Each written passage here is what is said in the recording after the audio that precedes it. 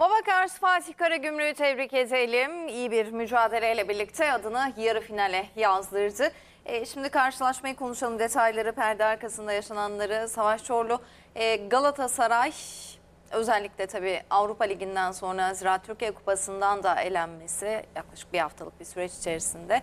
Şimdi gözler lige çevrildi ama dün akşam karşılaşmayı nasıl değerlendirirsiniz? Senin de dediğin gibi 8 gün önce 4 kupa hedefliyordunuz. Okan Hoca'nın Prag maçı öncesi 8 gün içinde 2 tanesine bunun veda ettiniz. Ve ikisi de acı veda oldu gerçekten de. Yani futbol olarak baktığın zaman Prag maçında da bu karşılaşmada da Turu Geçecek oyunu oynamadılar. Evet.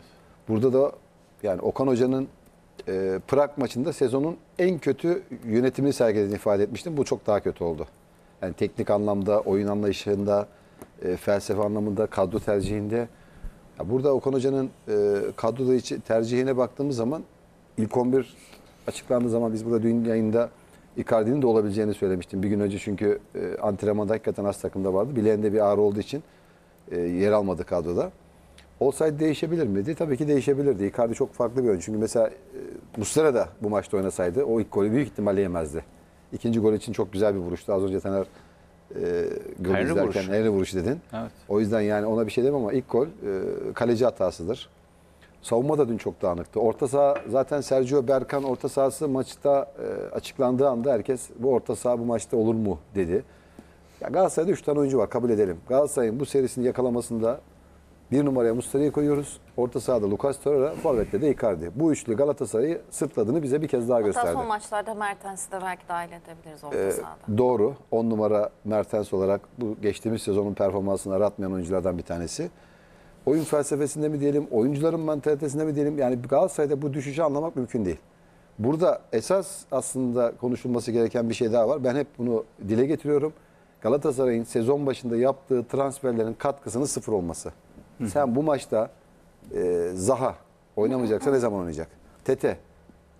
Yani çok fazla varlık göstermedi. Daha ne kadar forma şansı bulduğunda bunu değerlendiremeyerek bu kadar forma şansını şöyle baktığın zaman kulübedeki mesela Baran Demiroğlu'na verseydin belki çok daha farklı olabilirdi. Endombele kulübedeydi. Mesela yeni gönderdi. Yeni transferi sahaya süremeyecek kadar kötü durumda. Çünkü transfer politikası.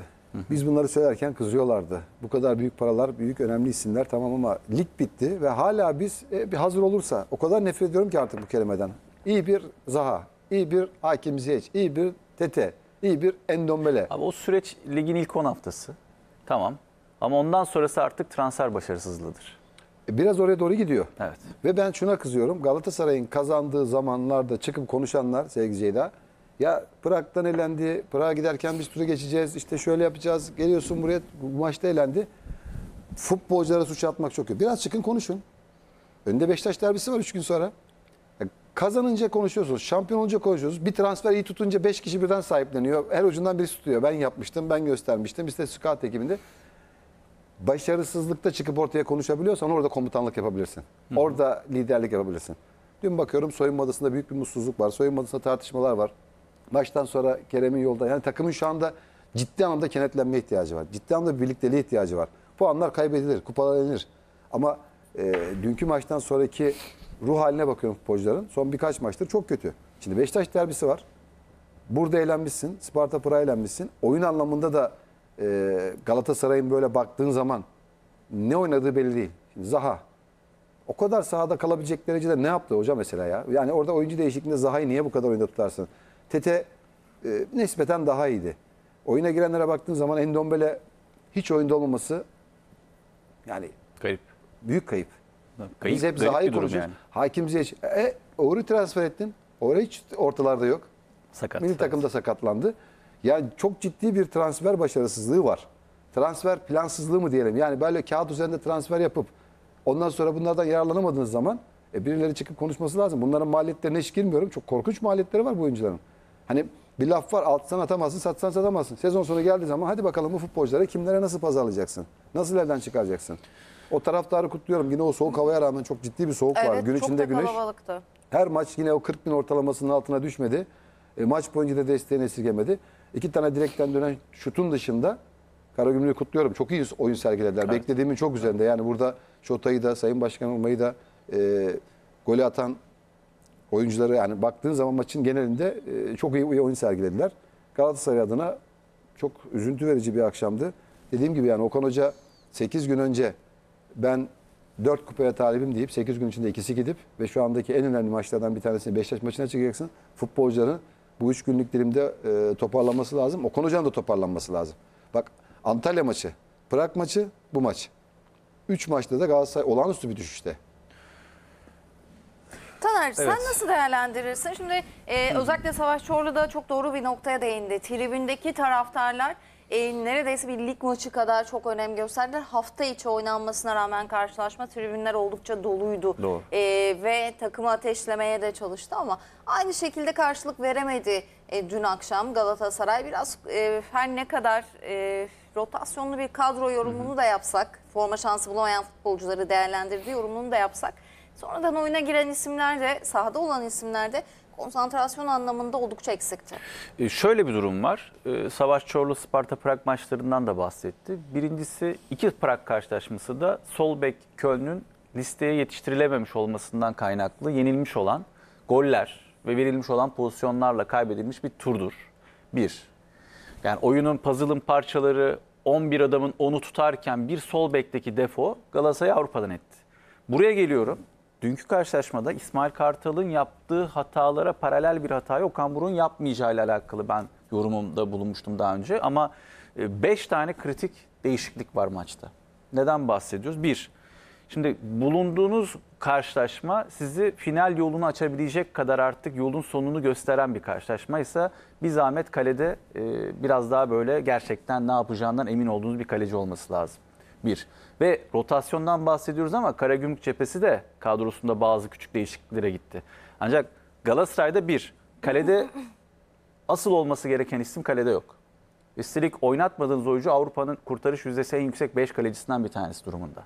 Ve performans olarak da bu karşılaşmayı belki de uzatmaya da götürebilecek bir kaleci performansı çıkartabilirdi Muslera. Bir bu. İki, Kaan Ayhan mevki olarak zoraki bir sağ bek mevkisinde. Yine değişim.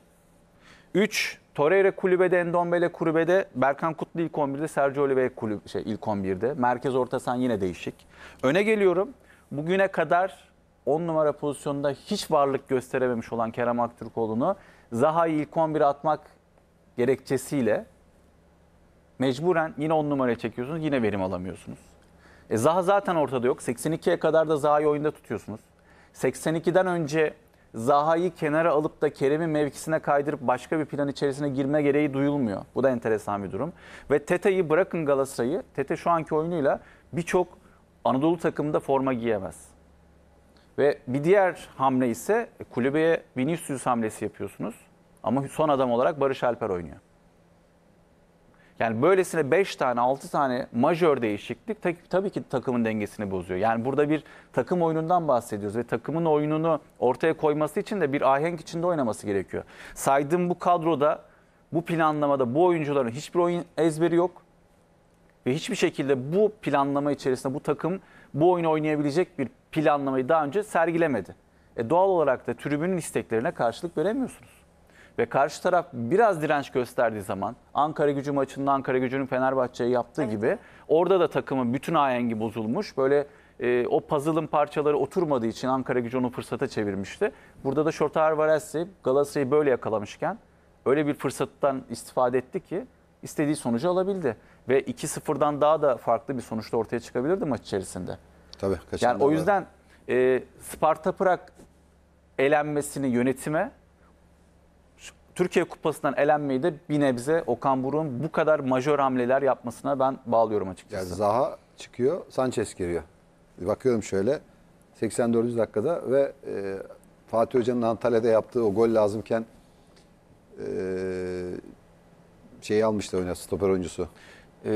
Şapkadan Donk almıştı. Donk almıştı. Yani her şeyi denemeye çalıştı ama unuttuğu bir şey vardı. Senin dediğin gibi 3 tane sezon başından beri Galatasaray'ın 3 tane koy desin. Gece rüyamda bile Muslera, Lucas Torreira, Icardi. Evet. Bu 3 oyuncusuz maça başlıyorsun. Evet, Beşiktaş maçı var. Önemli bir maç. Şampiyonluk kaderini etkileyecek. Bu da kupaya götürüyor seni. Ya evet. Bu da kupa Eğer 4 yolu. kupa var benim hayalimde diyorsan, hedefimde diyorsan bundan 8 gün önce bu 3 tane oyuncuyu çekip alamazsın oradan. Hadi Icardi'nin sabah ağrıları vardı. Onu anlarım. Ama Muslera ve Lucas Torreira ile başlamak zorundasın. Diğer taraftan senin de ifade ettiğin gibi Barış'ı bir sağ bek oynattın, bir kanat oynattın, bir forvet oynattın. Kaan Ayhan orada olağanüstü kötüydü bence yani bu maçta da. Geçen maçta da Antalyaspor maçında da kötüydü. Mecburiyetten oynuyor. Mecburiyetten ama Barış'ı oraya çektiğin zaman Barış orada en azından biraz daha iyi oynuyor. Ya bakın bu kadar 250 milyon tarihin en iyi kadrosu deniliyor ya. Tarihin en iyi kadrosu denilen yerde 10 maça bakalım hep devşirme sağ bek. Kön gelene kadar devşirme sol bek. Orta saha devşirme. Ya 2 tane golcün var. Vinicius'u almışsın devre arasında. Vinicius da yok. Yani olağanüstü bir şey var yani Galatasaray'da. Böyle bir plansızlık var. Diyorum ya sezon başında, sezon sonrasında o Şampiyonlar Ligi sürecinde sihirbazlıklardan bahseden Galatasaray'ın tarihin en iyi kadrosunu kurdu denilenler şu andaki oluşumda ben hayal kırıklığı içindeyim. Herhalde birçok Galatasaray hayal kırıklığı